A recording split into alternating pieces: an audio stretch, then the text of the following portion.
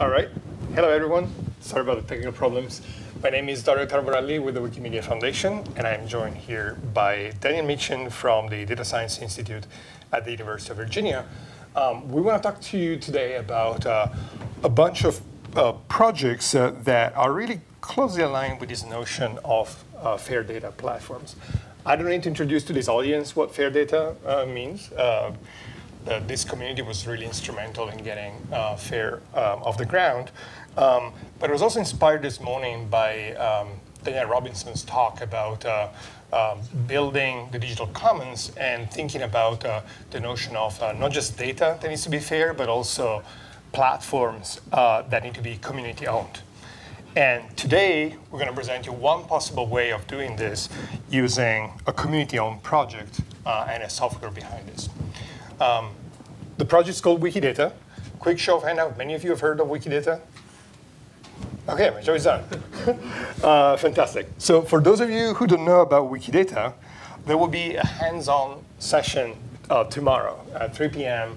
We're going to try and get you started with your first edit, show you can ingest information into Wikidata if you've never done it before. So please come and join us at 3 p.m. tomorrow. So we're not going to talk too much about Wikidata today. But we're going to try and give you a sense of what this can do for open science, specifically from the context of a federated ecosystem of knowledge bases. Quick summary about Wikidata is and what it does.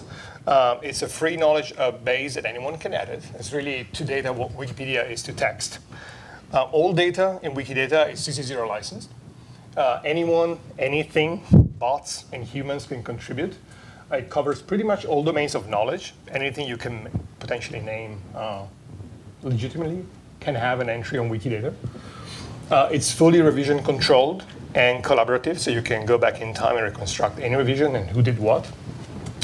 It is integrated with the semantic web via RDF and a set of SPARQL endpoints and open APIs. It is stable. It is not tied to any specific funding cycle. It's not based on soft money. It's there to stay for the long term. It's actively being developed. We have a very active community of contributors, and it's an open source project. The full stack is open source. And it's also a very active community of contributors, both individual and institutional, participating in the project. It's currently the fastest growing Wikimedia project in terms of growth of active contributors. And Wikidata knows about lots of things. There are currently 50 million entities in Wikidata, and there are many statements about these entities. We have currently about 500 million statements that represent a variety of machine-readable information about all these entities. And up until today, we've had about 700 million edits that, from the community that contributed to making this knowledge base a reality. And like I said, Wikidata is really not about a specific domain of knowledge. It's about many different things. You can find content in Wikidata about people, about buildings, about astronomical bodies. There's a growing and important part of Wikidata which is about creative works, and scholarly papers, and metadata about these papers. So lots and lots of contents you can discover. There's a subset of Wikidata which I think we all care specifically about, which is about research-related entities or scholarly relevant entities. And just to give you a sense of what this means, I pulled up here one example of a statement and how it links to other entities. So we have an item in Wikidata that represents Zika virus. That code that starts with a Q is the way in which Wikidata identifies entities, so it's called a QID. Every item has a persistent and unique identifier. So Q202864 is the QID for Zika virus. Zika virus is the English language label for this item. And this item is a statement that asserts that Zika virus has as its natural reservoir, that's the name of the property, Aedes ancili, a species of mosquito with its own Wikidata item. And you can see that this statement is linked to the work the scholarly work that basically supports that statement and provides provenance for that piece of information. So the paper itself is another item, and the paper is linked to information about the funder. In this case, it was research funded by the CDC. The publisher, it was a paper published in PLOS Neglected Tropical Diseases, and the outlet in itself is linked to the publisher. So you can see basically that a single bit of knowledge, a single atom of research as extracted from a paper can be linked to the entire institutional provenance of where this research came from through statements that you can represent in Wikidata.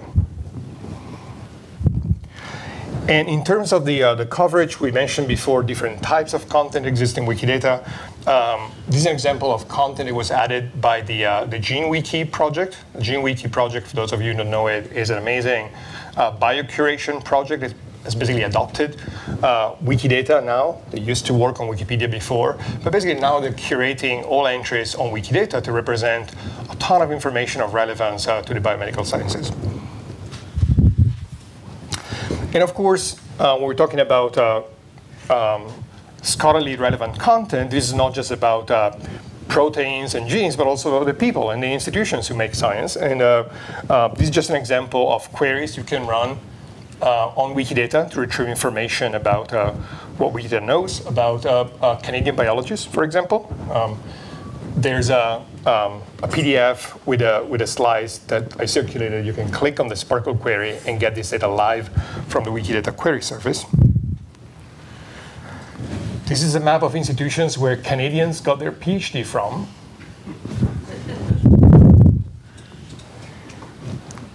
And since we're at McGill, we also have information about authors and their co-authorship patterns. This is a partial co-author graph of authors affiliated with McGill.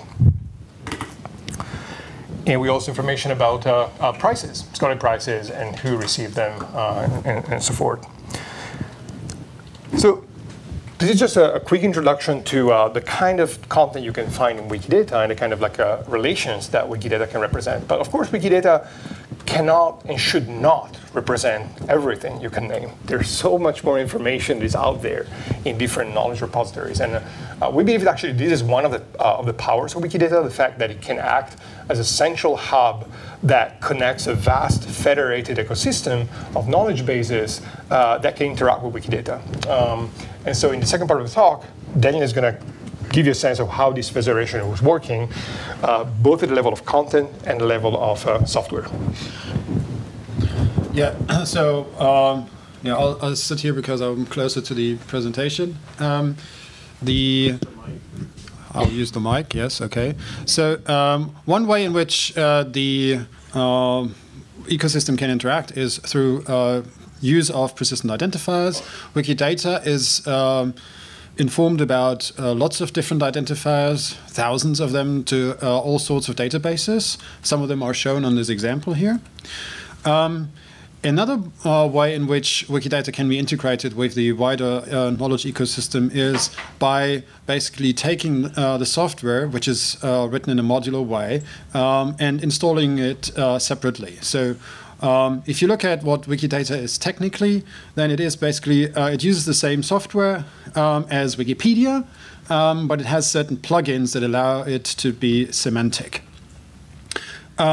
So here, well, as some sort of motivation for this kind of approach, so there is a project called Linked Jazz. I think it also has ties to Canada, and they're actually using Wikibase because many other options didn't serve their needs, and this way they can share their curation workflows.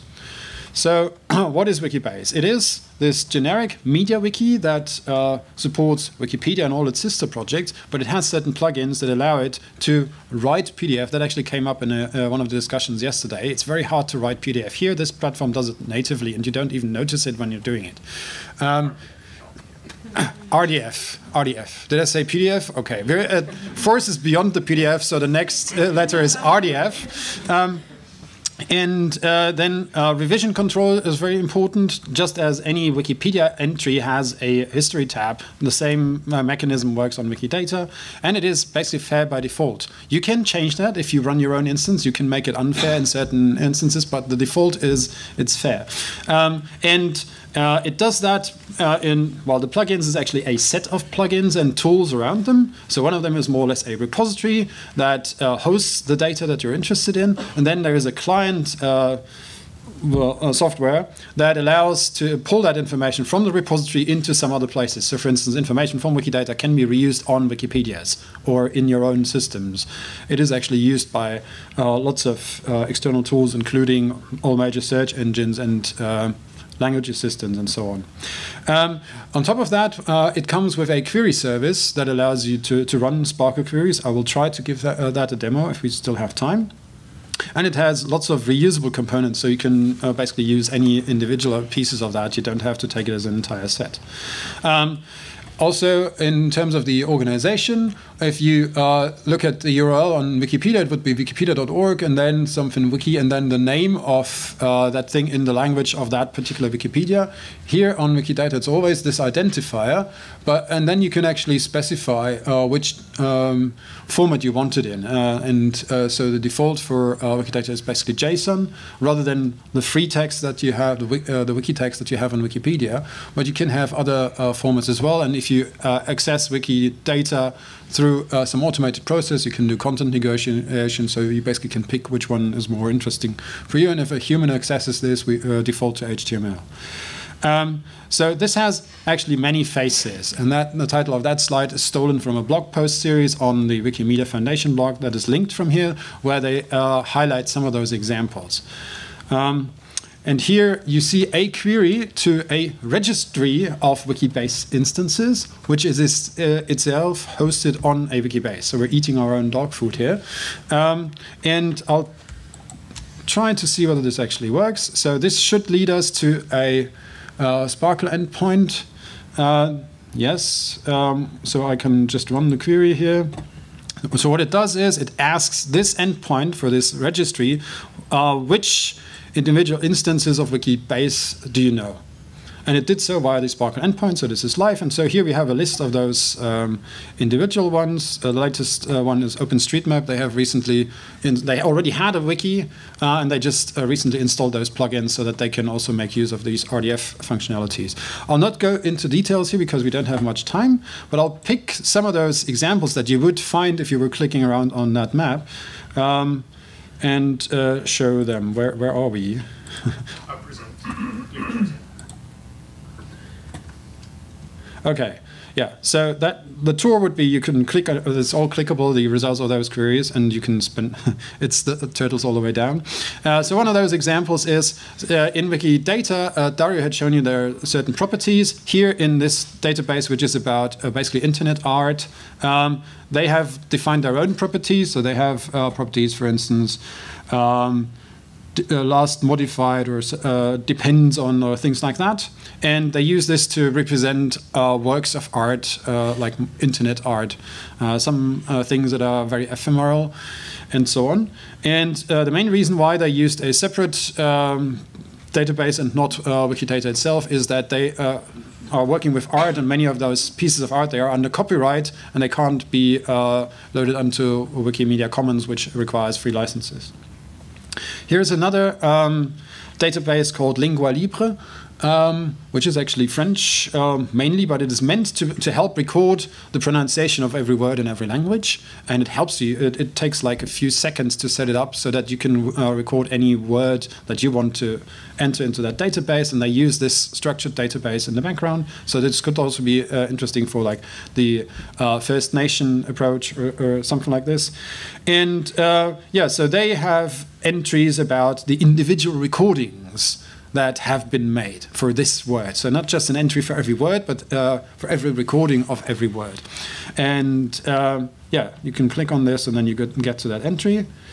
Here, the next one is a historians database where, yeah, Illuminati, some people might have heard of, is a secret society, or it was. Now it's not so secret anymore. And so there are some researchers who actually found a box called the Swedish box because it spent 100 years in Sweden and is now being opened and analyzed. It contains letters that the members of those Illuminati have written over the years, usually under pseudonyms, using false dates and things like that. And so they're now trying to figure out who actually wrote what to whom and who responded and when did they actually meet in real life, all these kind of things. This is encoded in a database for which they're also using Wikibase. And here you have a query. You can ask the database, okay, what are the places from where they have sent letters? And then you can color code that by who actually sent it, according to the knowledge of the project as it is now. And this knowledge is changing all the time because they're continuing to do research.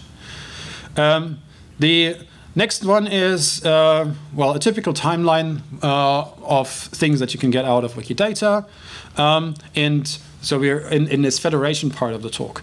Now we're trying to combine this with the query that we've seen already for all the Wikibase instances that are indexed in the Wikibase registry. So we have Wikidata and Wikibase registry, which are two different instances of Wikibase. And we can then run a combined query, and I hope to actually show that as well, which goes out to both of those databases and then pulls the information together in one graph. That's what actually is called federation in this semantic web context. And if this works, well, sometimes it does. I'll leave it open in the background. Yeah. What it should show us is that image that I have here. No, that is on this present slide. It's confusing. It was much quicker when I tested it earlier this morning. But there is a red flag here. Basically, the Sparkle is 4 minutes out of date. Okay, here it's loading. It's actually a different query. I forgot to update the link. So here you have a query. What is it? Oh yeah, it's paintings that are located somewhere in collections in Canada. So I'll update the link. That's a pity because I actually wanted to show this combined query. We will fix that in the shared presentation. Okay, where was I? Present. So, but the point is, you can actually combine results from such separate queries, and then this way you can bring together different data sets, even though they don't reside in the same database, and that makes reuse and further analysis much simpler. So. We have shown Sparkle endpoints. It's important to note that Sparkle is more generic. It's not specific to Wikibase. So once you have a Wikibase set up with its Sparkle endpoint, it can basically talk to any Sparkle endpoint and can be addressed from any Sparkle endpoint as long as you configure it to allow that. All Wikibase instances, since they're implemented on MediaWiki, they have the MediaWiki API, which is very powerful and is used in many different contexts. There is a Docker container that allows you to easily install Wikibase. Then there is the media repository of all the Wikipedias and the related projects called Wikimedia Commons. It is moving itself to using Wikibase. Actually, two instances, one for the files, one for the metadata. And so yet another big user. There is an entire ecosystem of tools that have been built around Wikipedia and Wikidata, and this is now being adapted to be usable across Wikibase instances. There are discussions around how to share data models. So, for instance, keep in mind those the Illuminati, the audio recordings of those words, and the internet art that we were talking about. If they were, for instance, all talking or referring to some things that are related to Montreal, then they need to express somehow that they're talking about the same Montreal, and so on. So there are discussions around how to share data models. For this, there is a series of workshops. There are a number of non-public projects around Wikibase. So the Wikibase registry is only for public Wikibase instances. One of those non-public ones is actually run at the OCLC, a large consortium of libraries in the United States, which is also looking into using Wikibase at scale. And that leaves us with the question, okay, what about using Wikibase at the scale of countries? And so Yeah, last month there was a meeting where someone actually had a slide on this. And there is actually, if you look in the Wikibase registry, there is libcanada. They have a public instance where they're testing Wikibase. Right now it has only one item. It's called first item. But yeah, that's a test, right? Yeah, and then the main question that remains is, okay, if I have certain data that I want to share, should I use Wikidata or Wikibase? And the answer is, in general, it depends. But some of the parameters that are important here are whether you want the governance, how do you want the governance? For Wikidata, governance is by the Wikidata community. For your Wikibase, it would be you or your community. The granularity of the information. So in that Lingua Libre you've seen, it is about the audio recordings of a particular word. Very granular, one could say. And Wikidata is rather generic. It comes out of this encyclopedic tradition of Wikipedia. The licensing, if you have stuff that doesn't fit into the public domain, it can't go into Wikidata. Then in terms of funding, if you prefer soft money, then you can go for Wikibase. If you prefer something more stable, then you can talk to national libraries, or you can try to go for Wikidata. And then other criteria like identifier mappings and languages are important. So Wikidata works in 300 languages. Most other databases don't. And also many other databases don't need it. But for instance, in Canada, I could well imagine like at least 2 or maybe a dozen languages being useful in certain contexts. So that was it. Thank you.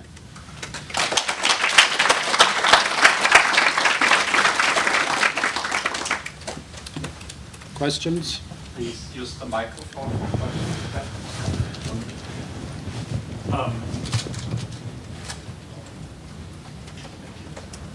Cool.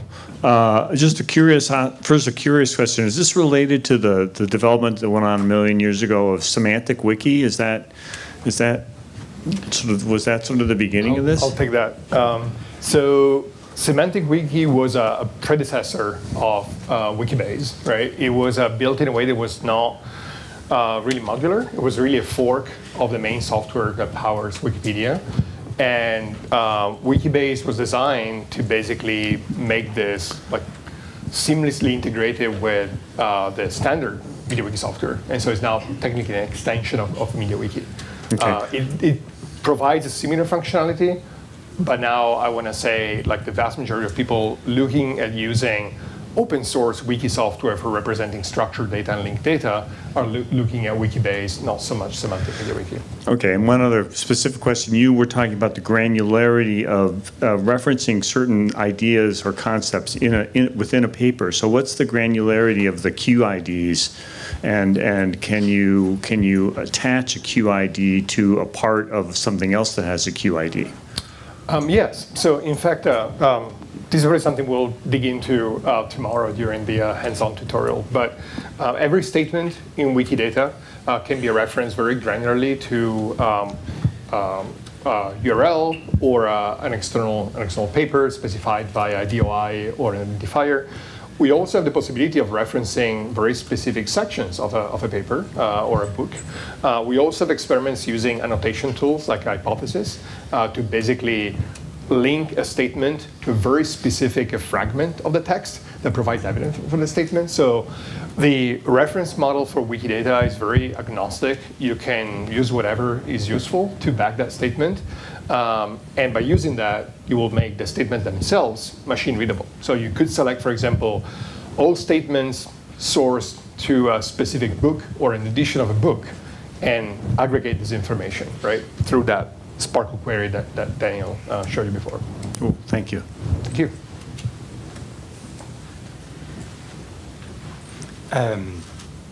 I remember Wikidata had used a graph database and that semantic MediaWiki back in the way, and I think Wikibase still uses a relational database.